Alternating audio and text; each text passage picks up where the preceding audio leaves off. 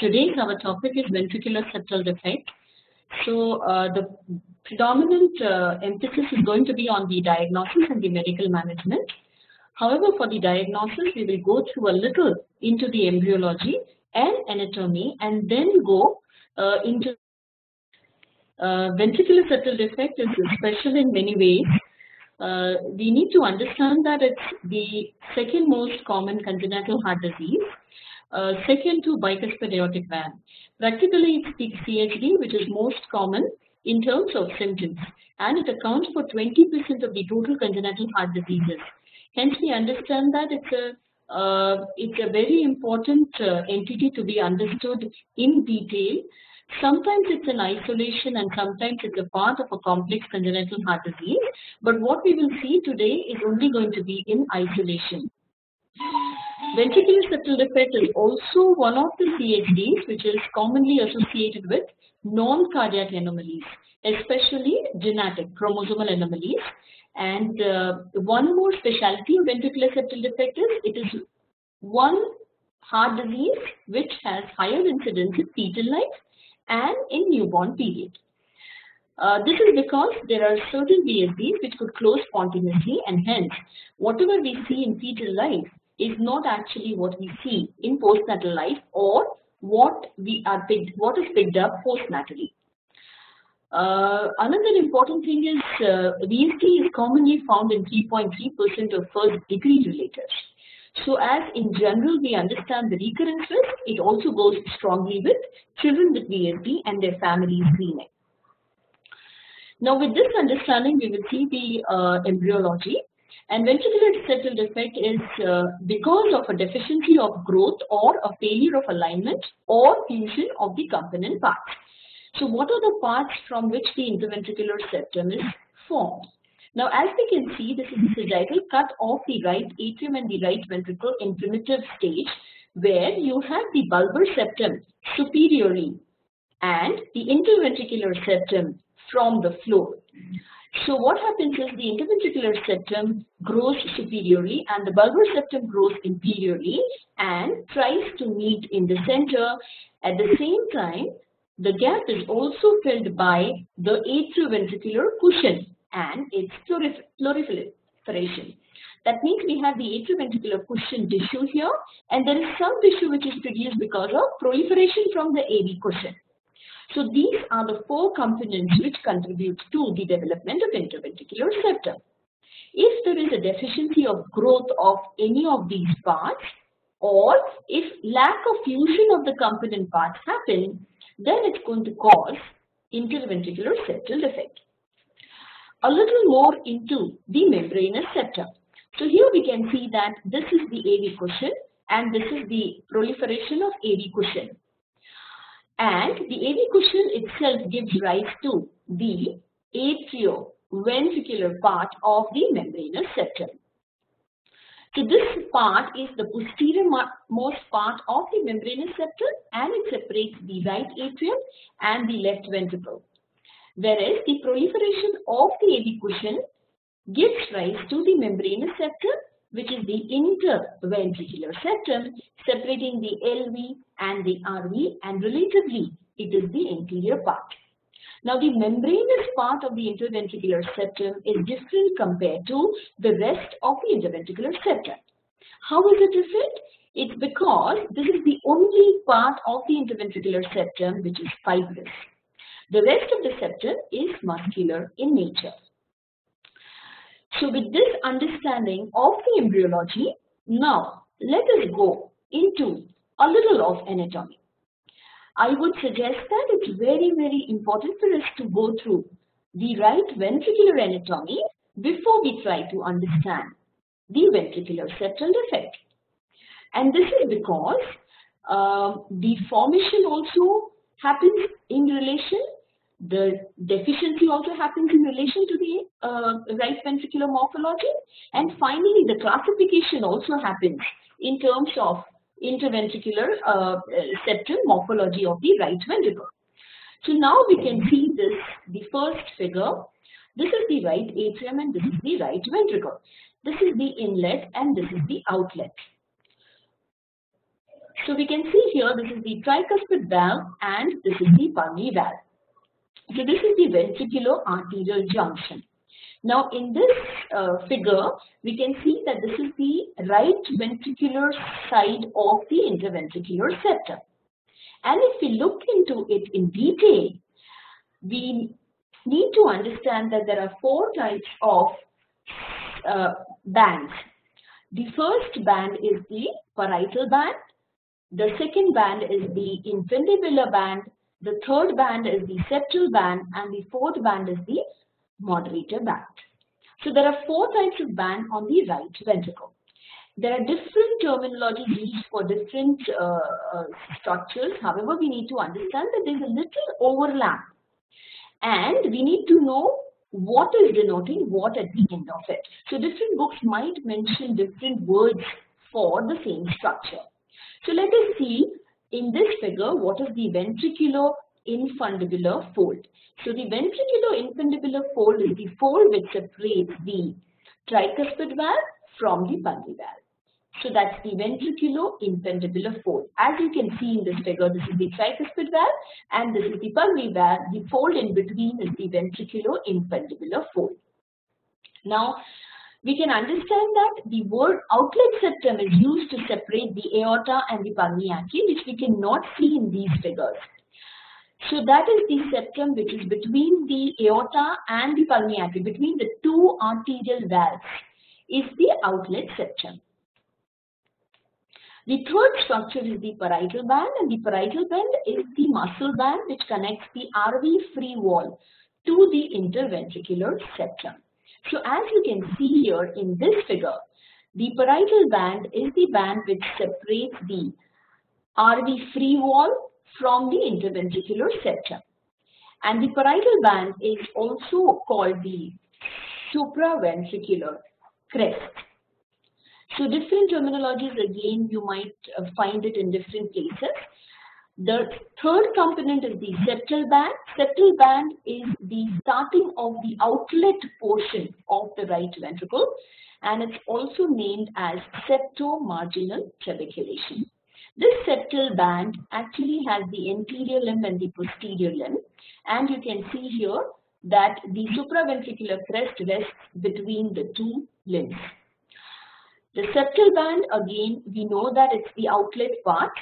However, below that is the moderator band, and the moderator band connects the septal band to the base of the inferior papillary muscle. So as we can see in this figure, the septomarginal trabeculations, these are the septomarginal trabeculations or the septal band, which has the anterior and the posterior limb.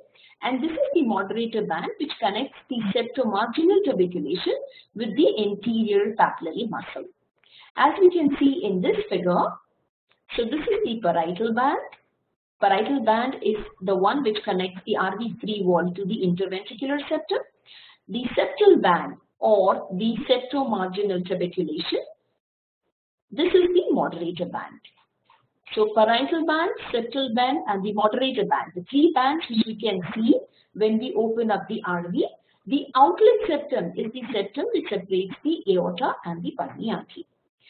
So now with this understanding, we will go to the next figure, which is also important for us because the membranous septum, a part of the interventricular septum, is very close to the conduction system. And so we need to understand that this is how the membranous septum lies and this is how the conduction system lies. And hence it has a peculiar relationship to the conduction system in contrast to the inlet area. We will see as we go further. And the triangle of Koch, which is also very close to the membranous septum. This is important when we try to understand how a membranous VSD is closed surgically and what risks we have in relation to patch closure of the membranous septum versus the other VSD closure.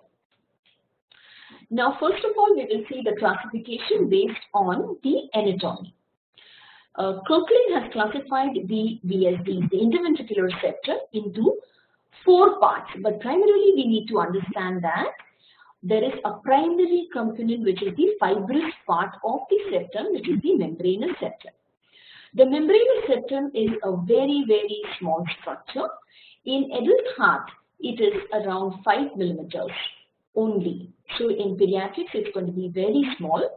And that is the part which is actually sort of translucent. If you look at the right ventricular cavity through from the RV side, you will see that this is actually can make the light enter through it, in contrast to the rest of the septum. So that's how you can easily pick up the membranous septum. This is the fibrous septum, and the rest of the septum is muscular, which goes like a fan from the membranous septum. So if you look at the membranous septum, the one which goes anteriorly is the outlet septum, the one which goes posteriorly is the inlet septum, and the rest of the septum is the trabecular septum. Remember that when we use the word membranous, it is not true because it's very small. Most of the time, the defect lies in this area, and it includes the defect in the surrounding areas.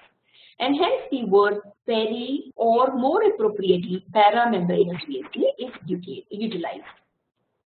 Membranous VSDs account for approximately 80% of all the VSDs. And here, as we said, the bundle lies in the posterior-inferior margin of the VSD. So we will go back to the previous figure and see the membranous VSD is here, and the bundle lies posterior-inferiorly. And hence, when the surgeons want to try closing this, you will realize that they will actually be very, very careful in this area, and most of the defects you will see in the posterior-inferior margin. Because they want to avoid heart blocks, you would probably be very careful in this area. Garbodi defect is the defect where you have shunt from the left ventricle to the right atrium, and as we saw, because the membranous part of the septum has two components, it's the interventricular component and the atrioventricular component, which cause the true Garbodi defect. Now coming to the second commonest type of defects, which are muscular defects. The muscular defects account for approximately 8 to 10% of the total defects, which are defects lying in the trabecular septum. Now, these defects are again divided into predominantly 4 parts: the anterior, mid and posterior, and apical, and this differentiation happens based on the different bands which we studied. So something which is anterior to the septal band is the anterior trabecular VSD. Something which is beneath the septal band is the mid. Beneath the septal tricuspid leaflet is the posterior, and apical means it's below the moderator band. Just to correlate, we will go back to the figure here to realize that this is the septal band. Something which is anterior and posterior to the septal band is the anterior and mid. The apical ones are below the moderator band, and the posterior ones are below the septal tricuspid leaflet. So this is how the trabecular VSDs are differentiated. And next comes the outlet and the inlet. When we use the word outlet, that's the defect in the outlet septum. That means the defect between the aorta and the pulmonary artery, which could be either subaortic or subpulmonic. Subaortic VSDs are infracrustal and subpulmonic VSDs are supracrustal. So again, we go back to this figure to realize what is supracrustal and infracrustal. That means it's above the supraventricular crest or crista supraventricularis, and something which is below is infracrustal. Now with this, these are the subarterial VSDs, which are much less common in certain populations and account for 5% of the total defects, and because they are very close to the aortic valve, they commonly have prolapsing right or non-coronary cusps. And then the last section is the inlet VSD. The inlet VSD accounts for approximately 8% of all VSDs, and because this VSD is in a different position, here you can see that the bundle is going to be lying superiorly. So just to summarize, Kirkland has classified type 1 as subarterial, type 2 as membranous, type 3 as inlet, and type 4 as muscular. The most common defect is membranous and the second most common is muscular. And then the bundle lies pushed to inferiorly to the membranous defect, whereas superiorly to the inlet defect. And cusp prolapse is more common in subarterial and sometimes in membranous. So this is how we would classify anatomically the VSD. Now looking a little into hemodynamics, we need to understand the basic difference between the pulmonary arterial hypertension concept and the pulmonary vascular resistance concept. So what happens is that at birth the pulmonary vascular resistance is high, and normally it becomes to a normal range within 2 to 3 weeks, though a predominant drop in PVR happens in the first 72 hours. Now, when we have intracardiac shunts, the pulmonary vascular resistance usually takes a little longer, up to 6 to 10 weeks to fall. And that means that once the pulmonary vascular resistance falls, then only the pulmonary blood flow can increase. And so this mechanism explains why children with ventricular septal defect have symptoms not at birth. This is an important understanding because if you have symptoms at birth in a VSD, that means there is something additionally also there. It is unlikely that an isolated VSD will have symptoms in the first 1 week of life. You can have lesions like associated coarctation, a sizable PDA or an aortic pulmonary window, or mitral valve disease or aortic valve disease, which can produce symptoms earlier, or even any valvular agitation, which could add to the symptoms. So the component which the VSD is important is pulmonary blood flow and the pulmonary vascular resistance, and both are exactly opposite in the sense the moment the PVR falls, the pulmonary blood flow increases. Also the RV compliance, which actually does not play an important role in VSD. However, it's important to understand that RV compliance improves as the child grows older during neonatal period. So now here we can see that the three predominant shunts which we have are the ASD, the VSD and the PDA. And how is VSD different than the ASD and the PDA? The flow depends upon what is important. Now in an ASD, the flow depends upon the RV and the LV compliance. That means the distensibility of RV and LV. And the amount of flow which happens is usually small and it happens in diastole. Whereas in ventricular septal defect, the amount of shunt depends upon the size of the VSD and the resistance. The resistance means the difference between the systemic and the pulmonary vascular resistance. That is what is going to decide the flow in VSD, and the flow in VSD happens in systole.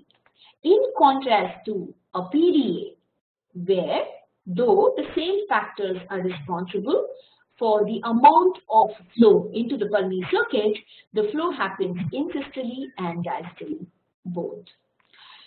I hope this is clear, because the basic difference between the hemodynamics is important for us to understand why different diseases present in different timings. Now there's a second classification for VSD, which is based on the size and the hemodynamics. So the first classification was based on its anatomy, which is actually more important when we are doing investigations like echo and looking for complications, prognosis and management. However, the symptoms are going to be based not on the position but on the size and its hemodynamics. So now let us look into how do we differentiate the small, moderate and large VSDs. So basically VSDs are classified into small, moderate and large, and let's look into large first. Now initially they used to classify large VSDs as more than 2/3 of the aortic root or more than 1 centimeter per meter square. However, it's practically not utilized in terms of manually doing the measurement in every child. However, I think it's a little subjective understanding. We do not have a measurement as a cutoff, but we could use the aortic root subjectively to compare it, and if it's anything more than 2/3 of the aortic root, we would say that it's large. So say for a newborn, the aortic root is approximately going to be around 8 to 9 millimeters. So anything more than 2/3 of it is going to be a large VSD. When we say it's a large VSD, we understand that it's an unrestricted communication between the right ventricle and left ventricle, and hence we usually do not have any pressure difference between the RV and the LV, and the RV pressures are more than 2/3 of LV pressures. The QPQS is expected to be more than 2:1. That means the pulmonary blood flow is 2 times more than the aortic blood flow. Okay, is there any question in between? No. And if we look into the clinical or investigations, we will see that in a large VSD, we will have left heart volume overload significantly appreciated. These children are expected to go into failure, and the pulmonary vascular resistance may again go up because of excessive flow into the pulmonary circuit. So these are large VSDs where we have QPQs of more than 2:1. That means the left heart is dilated, the PA pressures are more than 2/3 systemic, and these children are symptomatic.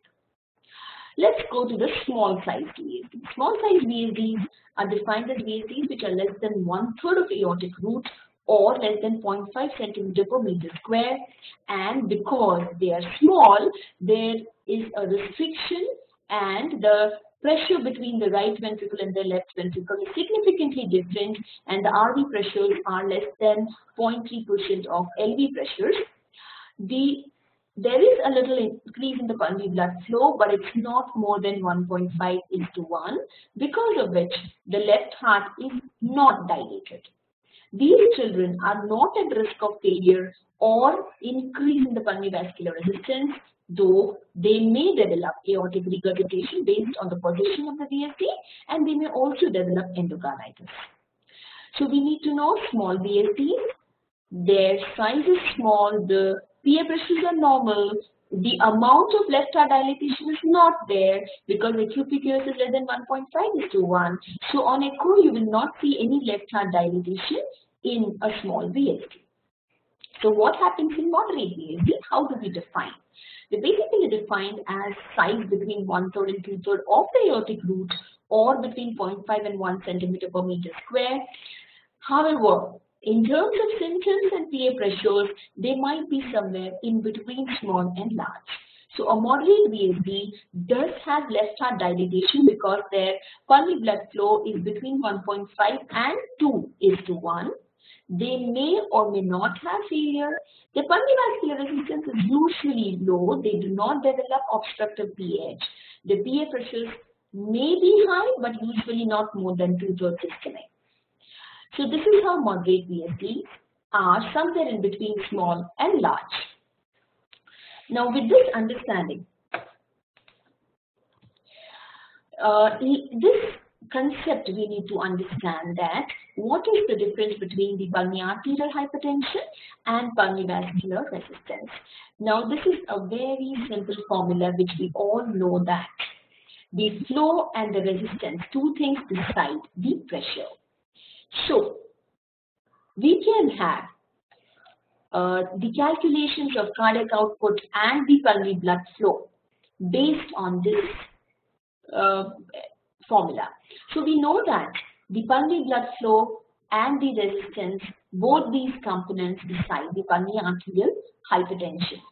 Now initially, when we have a large VSD has significant increase in the flow, and that is what causes severe PAH, which is hyperkinetic in nature. So that PAH is hyperkinetic in nature. Whereas over years, when they develop vascular obstructive disease and they develop the PA pressures which are high, at that point in time it's obstructive. Also remember that the pulmonary blood flow and the pulmonary vascular resistance, they are inversely proportionate, as we saw before. However, the PA pressures are always going to be high for a large VSD. So PA pressures are high for a large VSD even when the PVR is high on day 1, or at 10 years of age when the PVR is high, the PA pressures are high. When the PVR is low, when the child is in failure, the PA pressures are still high. So that's how we would be very careful using terminologies like the child has severe pH or the child has increased pulmonary resistance. So with this understanding, the large VSDs, when do they present? So we know that at birth, they are usually asymptomatic because the resistance is high and it does not allow increased pulmonary blood flow. Whereas at 3 months, they become symptomatic. This is approximate 3 months. There are children who become symptomatic a little earlier, as early as 4 weeks, and there are children who have delay in fall in pulmonary vascular resistance and they become symptomatic as late as 6 months. And then again, they may develop obstructive pH and become asymptomatic, for example, at 10 years of age. However, they have severe pH throughout their life. So what is important is to pick them up in this situation and close them at this stage before they reach here, though clinically the child becomes better.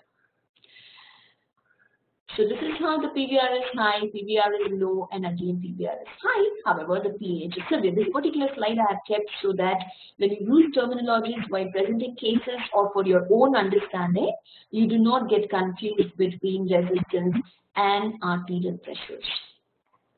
So now what do we know? When you have large VSD, you have symptoms usually after 4 to 6 weeks. Again, once again, very, very important.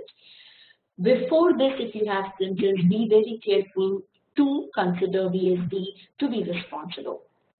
So you have symptoms by 4 to 6 weeks. So if you have a large VSD at birth, you can tell them safely to follow up 4 weeks later, making sure that you have ruled out other associations. Look for dysmorphism clinically. Symptoms they will present in terms of failure to thrive, tachypnea, suppressed cycle, sweating, lower respiratory infections, and chest retractions. On examination, you will find active Pedicardio.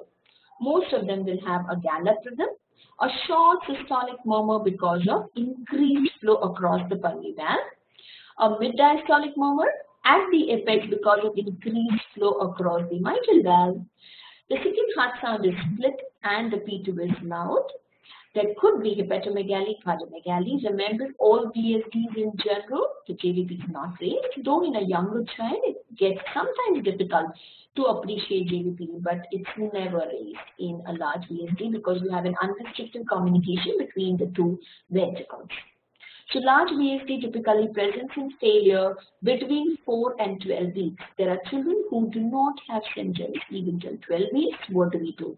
So these subset of children where the pulmonary vascular resistance has reduced to fall, but you still have a large VSD and severe pH, you need to carefully decide and understand that a huge subset of these children might show fall in pulmonary vascular resistance and pH if you close the VSD, and especially these children, we need to close them a little earlier compared to children who have frank symptoms.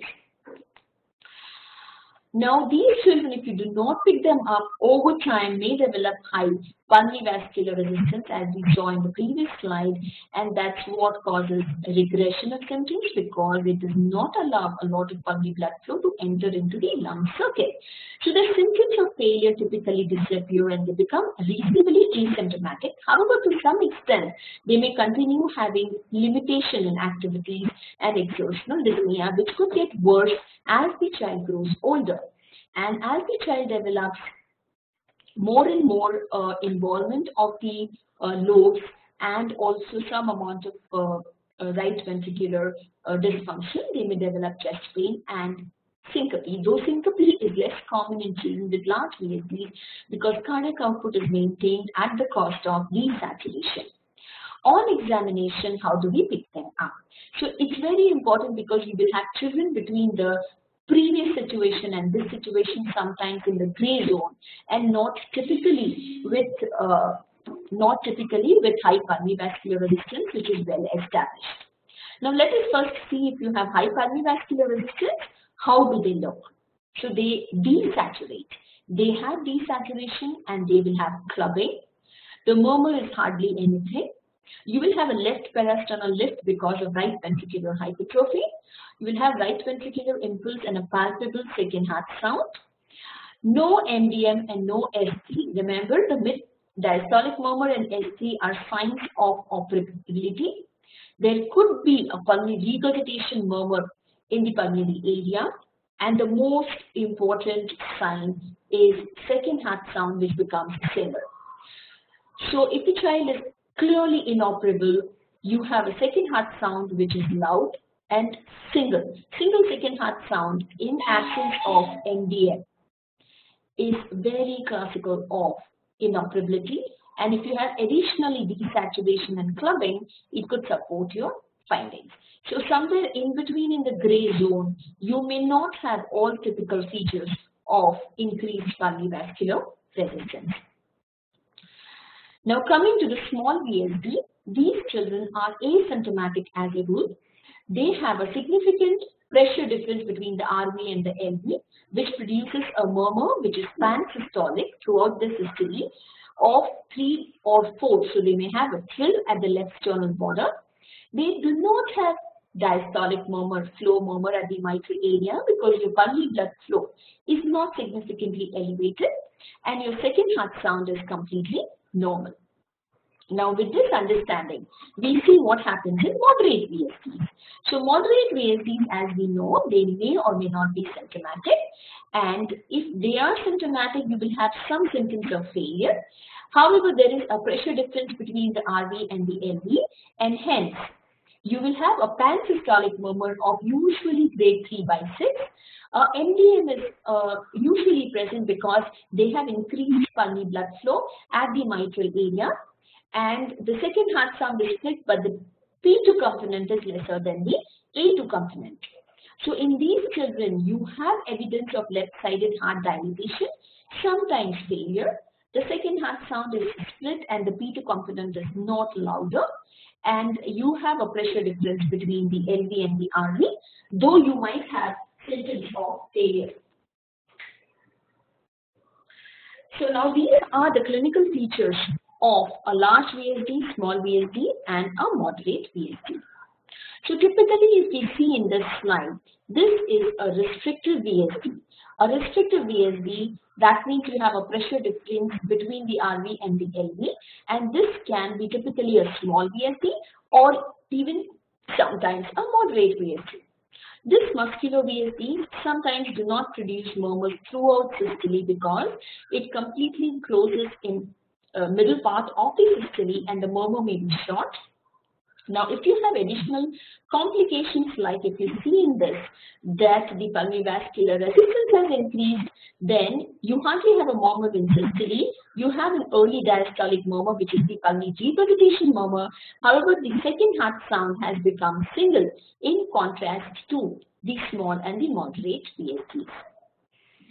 So now with this, we just run through a little bit on the natural history of VSD because it could be overlapping, and the VSDs can have spontaneous closure, can develop right ventricular outflow tract obstruction, can develop aortic regurgitation because of cusp prolapse, can develop LVOT obstruction, can develop pulmonary vascular disease, and can have infective endocarditis. And we need to understand that all these is basically depending on the position, the size, the number, and the associated effects we have intracardiac.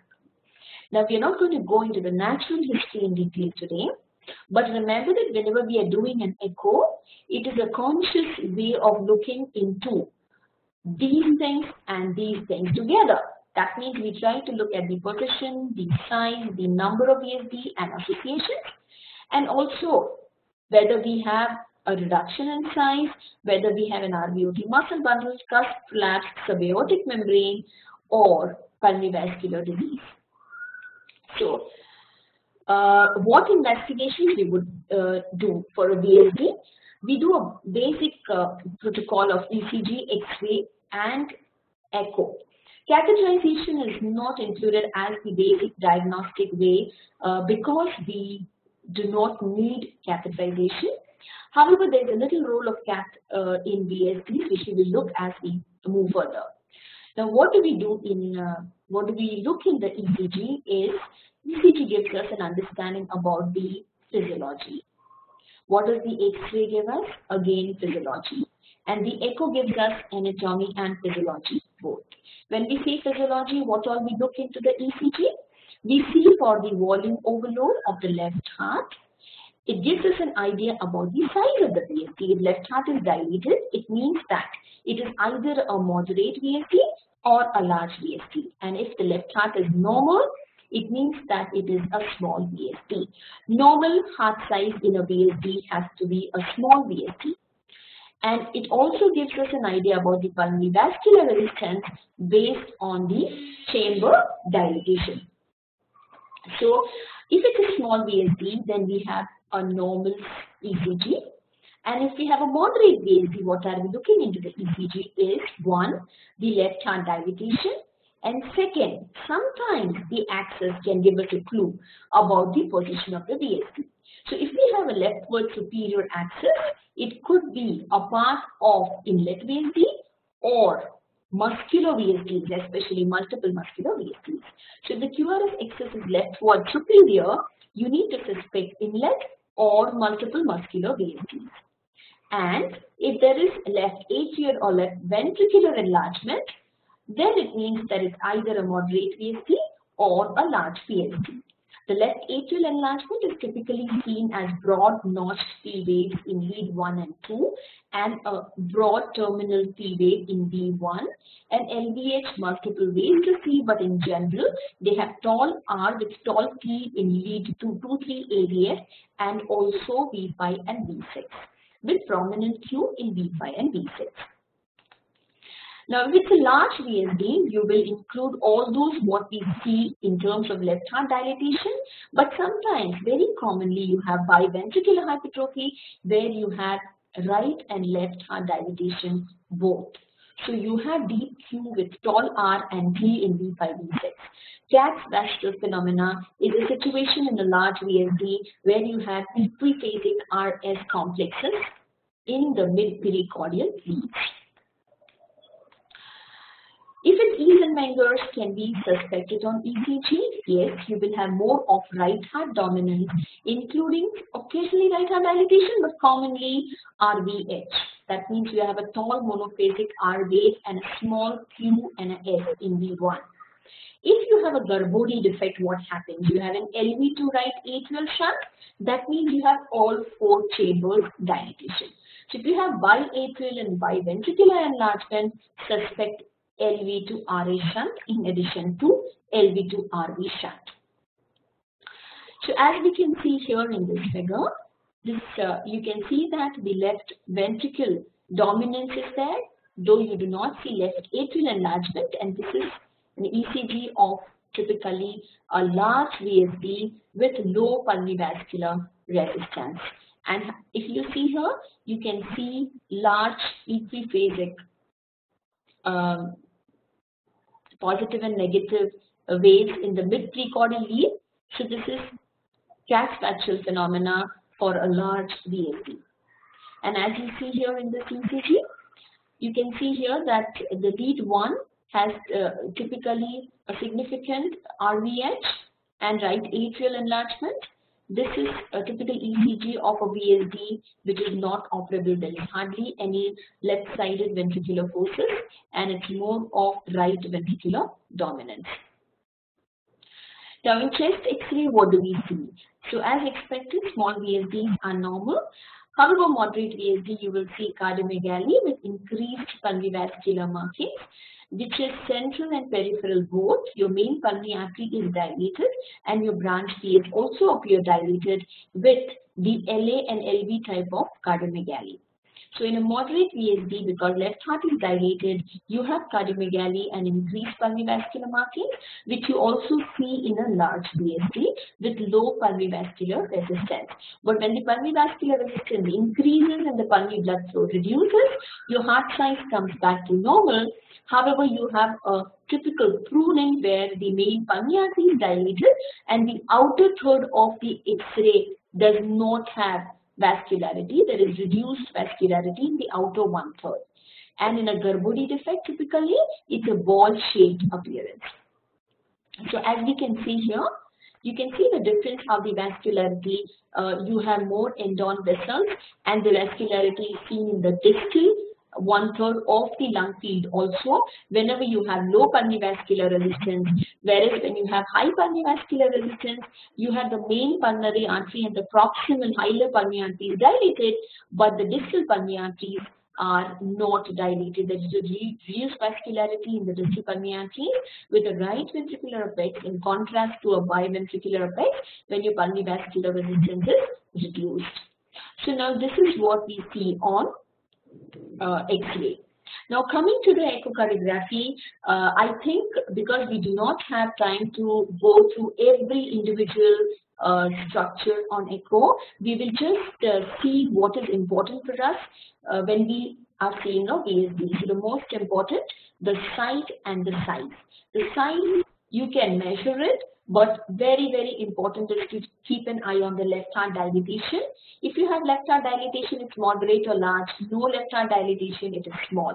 The site of the VSD, as we discussed, whether it's membranous, inlet, outlet, or trabecular. The direction of shunt, whether it's from left to right, right to left, or bidirectional.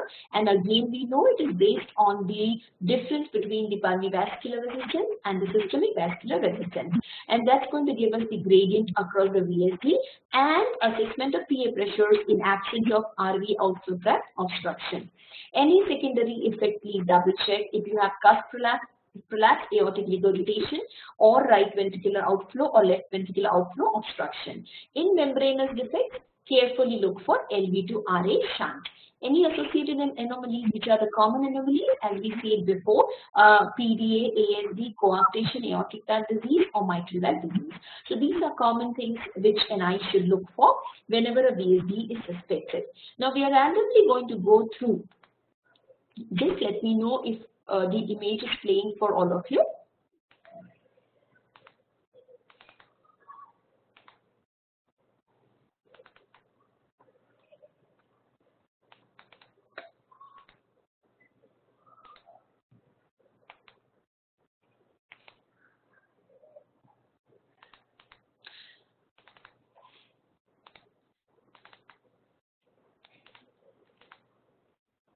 Savita, I think the first image was not playing. So you can see here that this is the parasternal long axis, and you see a VSD just below the aortic valve. So whenever you see a VSD below the aortic valve, it is either a subaortic VSD or a typical perimembranous VSD. Now, is there a difference between a perimembranous and a subaortic?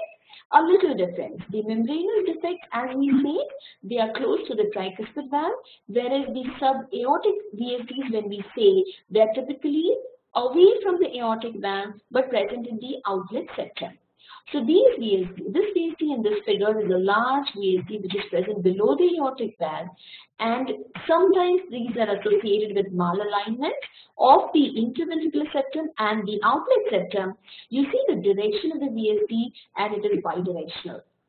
So when it's bidirectional, you will then try to look into other signs of operability in the child on echo in terms of left heart dilatation, in terms of pulmonary venous return, mitral valve inflow, etc. So the first image which it didn't play actually showed.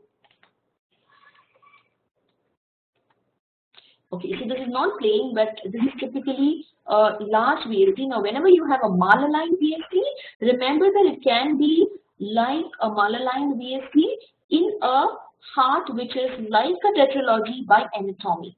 So surgeons would use the term, it's a TOF type of a VSD, though there is severe PAH. So physiologically, it does not fit into tetralogy of Fallot, but when the surgeon opens up, anatomy is important for them, and these VSDs are typically termed as TOF type of large malaligned VSD. Now here in this figure, this is very important for us because it shows lack of offset along with an inlet VSD. Now what we see is the crux of the heart in this view, and crux of the heart is the posterior most part of the interventricular septum.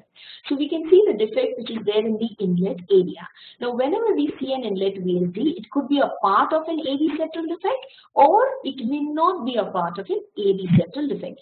Inlet VSDs are typically the posterior most uppermost part of the interventricular septum just below the AV valve, and sometimes they might be associated with straddling or overriding of the AV valve, and it's the posterior uppermost part. The rest of the septum which you see here in this view is the posterior, middle and lower part of the septum, or you can use the term apical trabecular septum, or the posterior part of the septum which lies below the septal tricuspid valve leaflet based on the definition which we saw some time ago.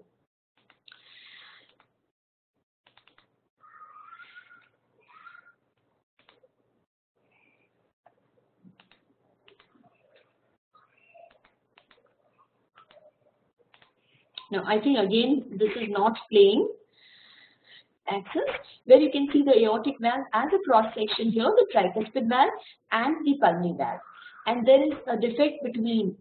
Here you can see the whole outlet septum is absent.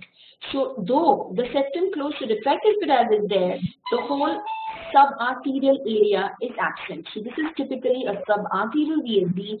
The other way to name it is doubly committed VSD.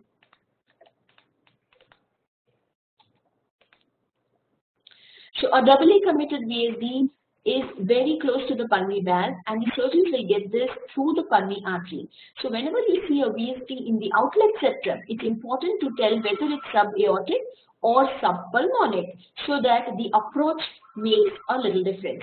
Now as you can see, the right coronary cusp comes closer in the outlet VSD, and hence you can have prolapse because of both the mechanisms, because of lack of support and because of Venturi effect. Okay, now as we can see here in this figure, this is a parasternal long axis, and you can see a muscular or a trabecular defect which is present in the mid but predominantly in the lower part of the septum. I don't know, Kavita, why some are playing and some are not playing. Lower part of the muscular septal defect. Now whenever you see a trabecular defect, remember that you need to have an orientation from superior inferior understanding and enteroposterior understanding. So if you see a VSD at the level of aortic valve in the trabecular septum, we know that in terms of anterior mid-posterior, it's in the middle part because it's at the level of aortic valve. Any VSD which is at the level of AV valve, it's a posterior VSD. Any VSD which is at the level of pulmonary valve is an anterior VSD, and any VSD which is at the level of aortic valve is somewhere in between in terms of entero-posterior relationship. There is in terms of superior-inferior relationship, you can see it in contrast to how far it is from the apex versus the seminal valves or AV valves.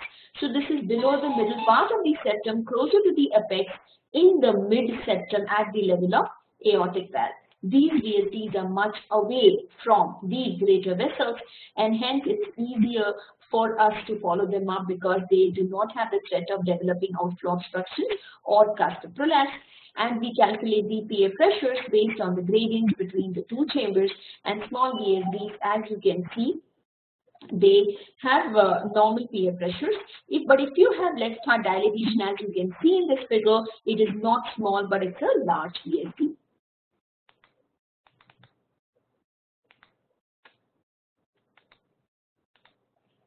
No.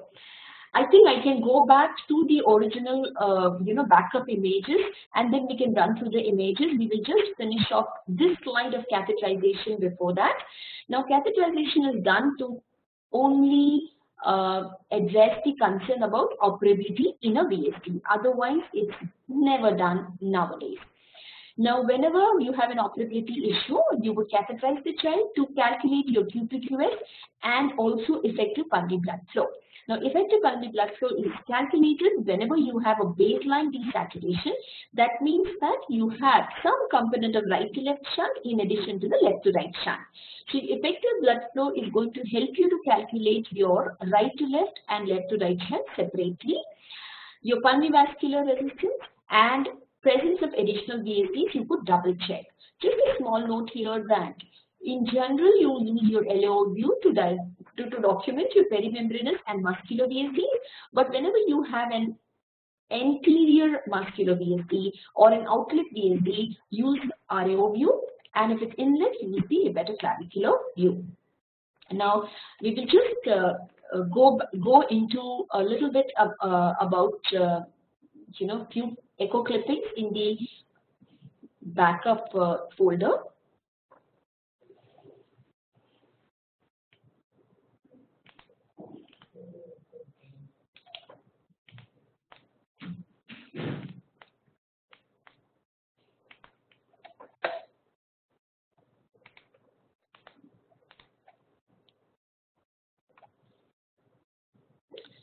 And I just want to show the perimembranous VSD, which you can see here that the perimembranous VSDs are defects which are in the closer to the tricuspid valve.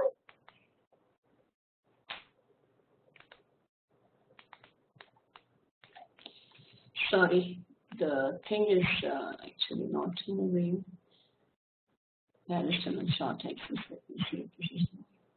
Okay, so in this way you can see here the VSD which is closer to the tricuspid valve and it is in relation to the aortic valve is the perimembranous VSD. And this membranous defects are different in a way because you see them when you see the aortic valve and you are not sweeping. In contrast to the upper muscular VSDs, which you will find only when you start sweeping from the aortic valve level and go down to the ventricular level. This VSD is also away from the pulmonary valve. All membranous VSDs are subaortic, but all subaortic VSDs are not membranous.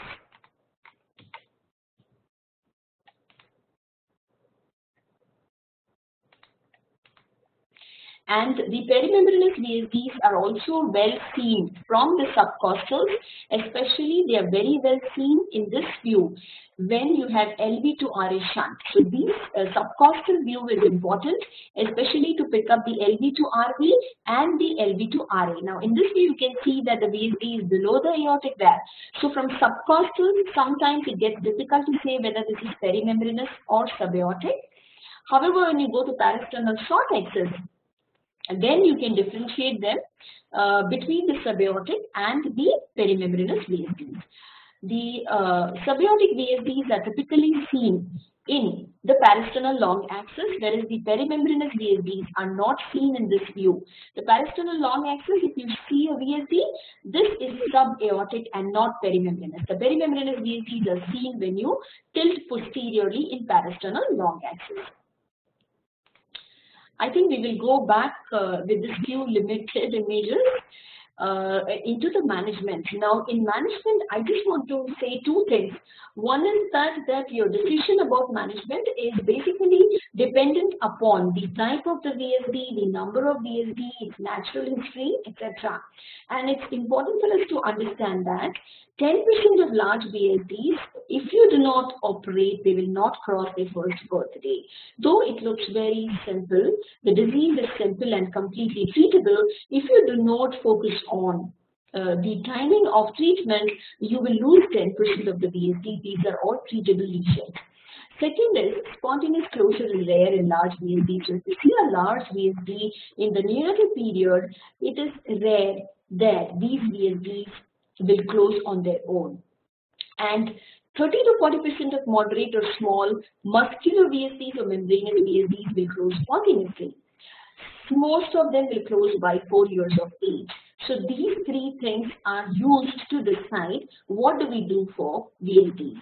Now remember that till we decide that this is the ideal time for surgery, medical treatment is considered for symptomatic congestive heart failure in terms of diuresis and ACE inhibitors.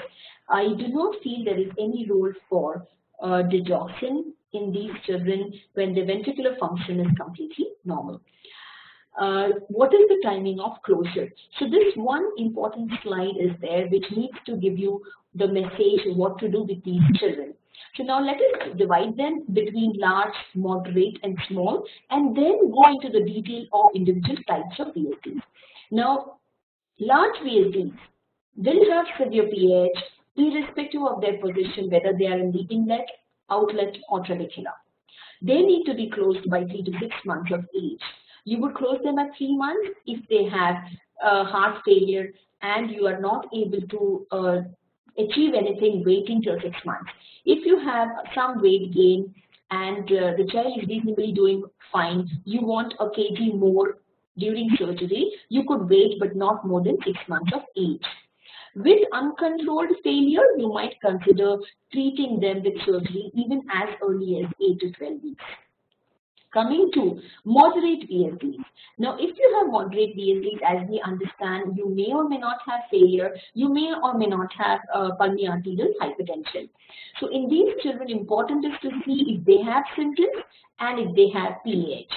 If they have PAH, remember, by 1 year of age, you should close them. Do not wait for moderate VSDs with anything more than normal PA pressures for more than 1 year. Close them at 1 year. If you have symptoms in terms of respiratory tract infection and failure to thrive, you will close these moderate VSDs even earlier, typically between 6 months to 12 months of age. However, for moderate VSDs, if you do not have symptoms and you do not have PA pressures, you can wait till 2 to 4 years of age because we know that some of these VSDs can spontaneously close. Now coming to the small VSDs. In general, small VSDs do not need closure. Remember, wherever they are, because closure risks are higher than not doing it. But what can go wrong with small VSDs? So if they are in the outlet area, typically the subpulmonic VSDs, you need to follow them up yearly because they may develop aortic valve prolapse. And if they have aortic valve prolapse with small VSDs, then you need to close them by 2 to 3 years of age, irrespective of whether they have AR or not. However, if they have AR, then you will close them as soon as you see the aortic regurgitation. Now, this is for outlet VSD, but if you have perimembranous VSD with a cusp prolapse and no aortic regurgitation, that's not an indication. You can follow them up yearly because their probability to develop aortic regurgitation is much lesser compared to outlet VSDs. But if perimembranous VSD has more than grade 1 aortic regurgitation, you will close them like outlet VSDs. If you have small VSDs in other areas, which is typically going to be the trabecular septum, then you will not close them anytime in life. However, they have a possibility of having infective endocarditis, and because of that, one episode of IE is actually a class 2B indication, very surprisingly. More than one episode is an indication for closing the VSD surgically.